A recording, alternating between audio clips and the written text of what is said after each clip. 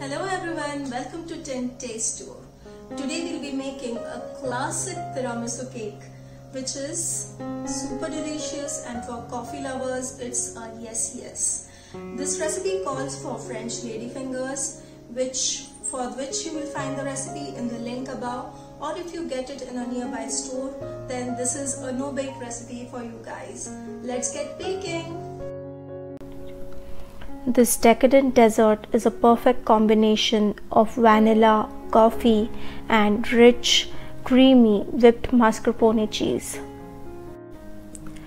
You will need about 30 to 32 pieces of these ladyfingers for this recipe.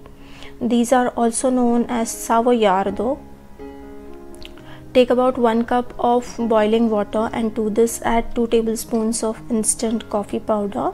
If you prefer a strong or bitter taste, then use some other coffee powder which is strong, or you can use espresso as well. Mix it well. You can also add in a couple of tablespoons of coffee liquor or brandy to this to enhance flavor. Set this aside and let it cool down completely. Take around 4 egg yolks and add 3/4 cup of sugar to this. Remember, eggs should be at room temperature. Now we'll keep this bowl on a double boiler. I have taken boiling water in a saucepan, and on this I'll place this bowl, and then we'll mix the mixture of sugar and egg yolks. We do not want to cook these eggs, so make sure you either whisk it or use a stand mixer and stir it continuously. The sugar in this mixture won't be dissolved completely. Don't worry about it. Later when we are blending things together, it will get dissolved. Just remember, the mixture should turn light or pale yellow in color.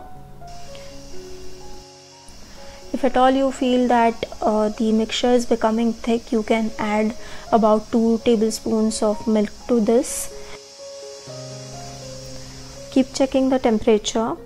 It's done when the temperature is around 69 to 70 degrees Celsius. Once it's done, transfer it to a different bowl so that the mixture cools down quickly.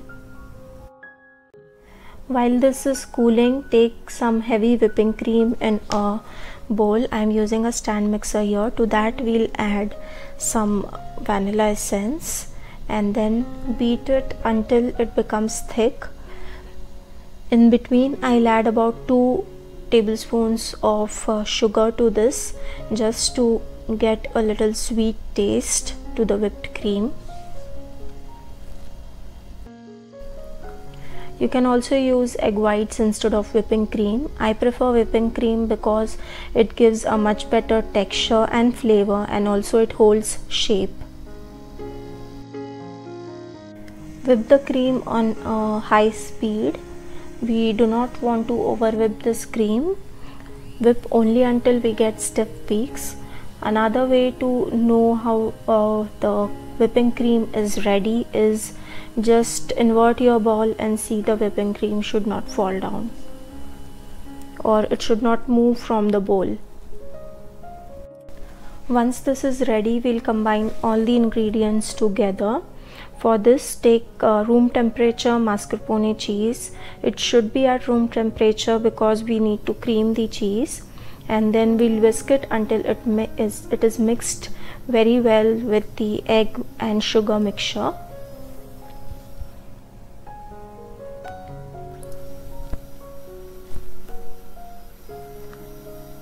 Once this is done, you will see that it starts holding some soft peaks like I'm showing here.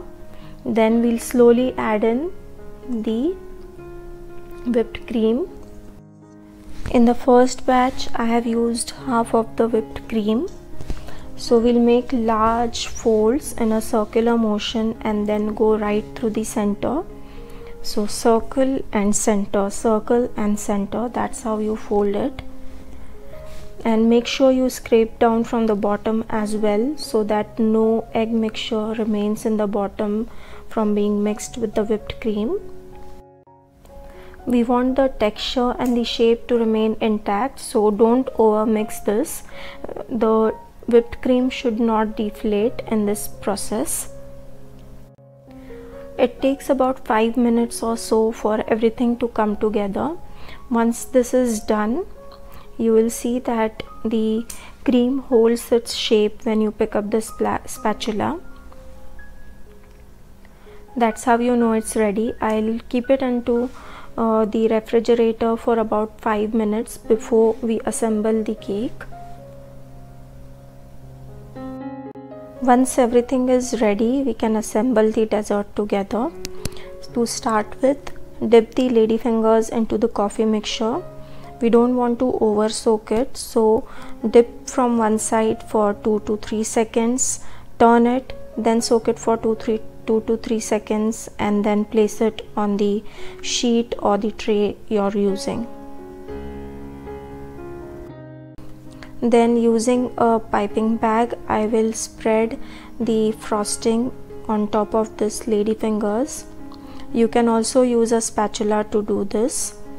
Once this is done, I'll use a spatula to spread the frosting evenly. Cover the ends and the edges with the frosting and then dust some cocoa powder on the middle layer. This part is optional. As you can see, the frosting holds its shape really well, so you can decorate the cake any way you want. So ideally this is served as a dessert, but when you can, then why not make a cake out of it? On similar lines, complete the second layer as well, and on top of this again another layer of ladyfingers would be placed. So this length of this cake is about 11 inch by around 7 inch and it has 3 layers of ladyfingers and cream cheese frosting.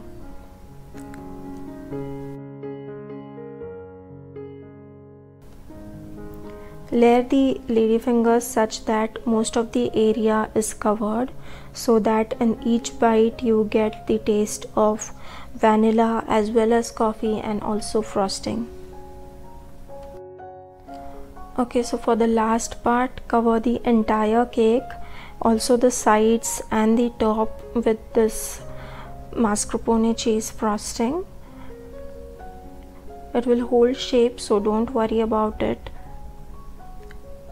After everything is covered, only the top part we will dust it with some cocoa powder.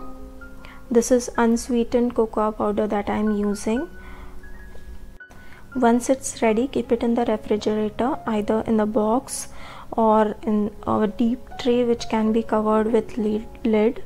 Do not keep it open as it can become hard on the outside. The longer it stays in the refrigerator, the better it will taste. I prefer to make it a day before and keep it in the fridge so that the flavors are enhanced. And you should serve this chilled. Sure, you guys, you will love this recipe and it will be a star of your party for sure. And do not forget to like, share and subscribe. Bye bye.